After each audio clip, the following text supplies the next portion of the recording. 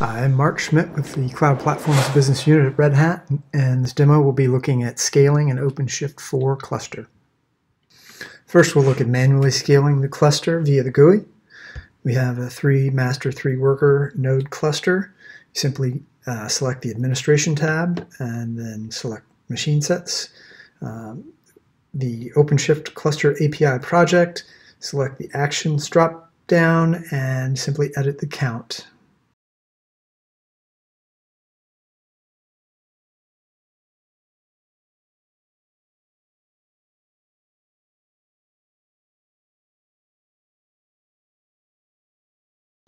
Next, we'll look at auto-scaling the cluster.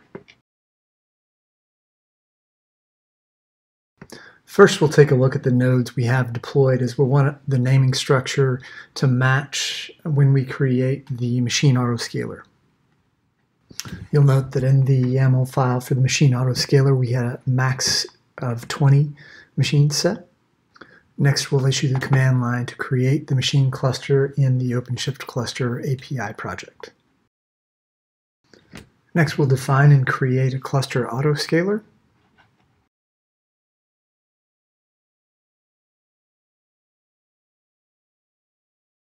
Now, I'll create a project prior to kicking off an autoscaling event.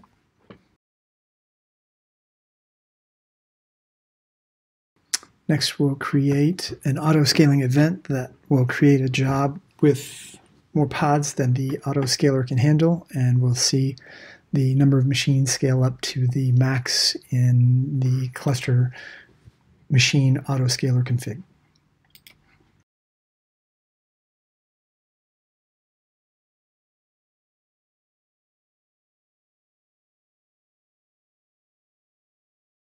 After about 20 minutes, the load starts to subside some, and you see the cluster starting to scale down.